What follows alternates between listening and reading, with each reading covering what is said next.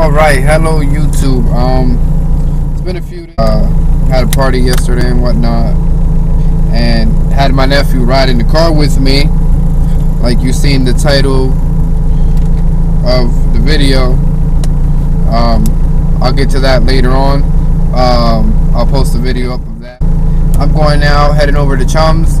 We're gonna put his door on, his passenger door and his fender, because on his Pinto, because he got a dent on it. He wants to start sanding it down for Creatures of the Night, which is a car show that's coming up pretty soon in June or July, I believe. I have to look that up, but I'm definitely trying to make it out there if I still have the hatch, and he's trying to take 2 of his cars, and everybody's gonna be going at that.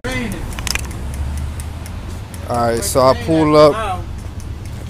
He already got the door off, putting the other one on. Got the fender hanging. I gotta try to figure out how to get this bolt off, because it's stripped for the bottom of the front of the fender here. But yeah, this is the plan for the day. I mean, the door's already on. We just gotta adjust it. That's it. And then just try to get the other fender on then.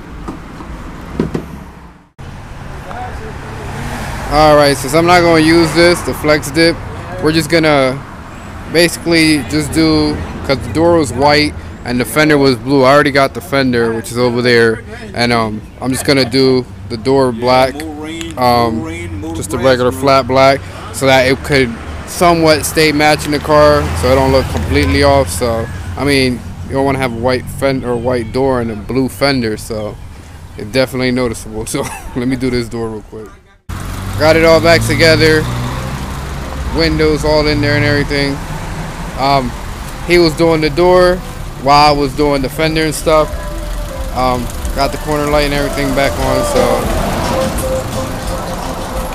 I mean, it's looking a lot, it looks a lot more decent, because this fender, I mean, this fender wasn't this bad, right? It was when you bent it. Yeah, it wasn't this bad.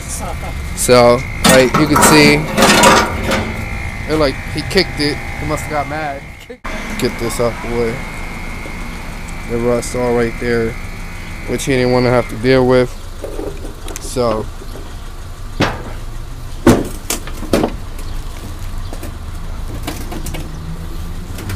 my foot got stuck. Done.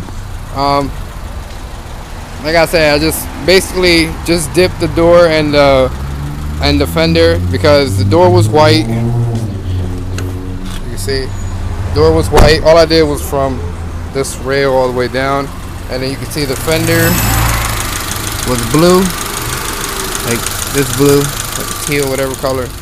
So, but yeah, definitely looks a lot cleaner now. Looks better. Right there, the white EG. It's the forgotten one. Next up is we're just hooking up some fog lights real quick to the Pinto. This is the Pinto. This is what we call the Pinto. Well, Chum calls the Pinto. Why you call it the Pinto, Chum?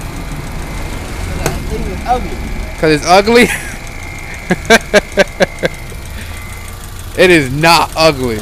It is a nice car, man. From what from where you started at, from stock, he ended up ordering the corner lights, got some wheels, put some coils on it. Other than that, I mean, it's a very healthy car. It runs good. It runs great, actually, because he drove it to Philly and back with no issue, so it's a good car. Alright, so we got the fog lights on. Looks really good. I'm liking it. Like I said, it's just those simple little things that make a big difference. Alright people, I'm back home. I'm gonna relax the rest of the night. I mean, this is gonna be a super short video. Really didn't have anything else to do other than just help Chum out with getting his door and his fender on. Ended up putting fog lights also. So yeah, I mean, if like always, if you like the video, hit the like button, Comment down below. Subscribe if you're new. Hit the bell. Also, share the video with all your friends, all your family, whoever you want. Share the video.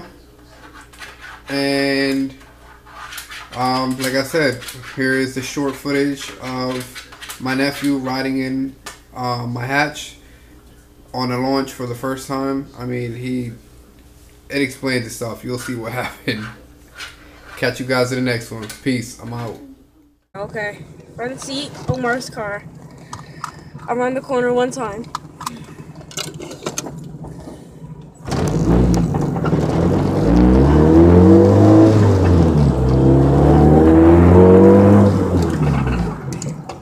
We didn't even start yet. It's scary already. Oh, dude. No, this is too scary for me. This is too scary for me.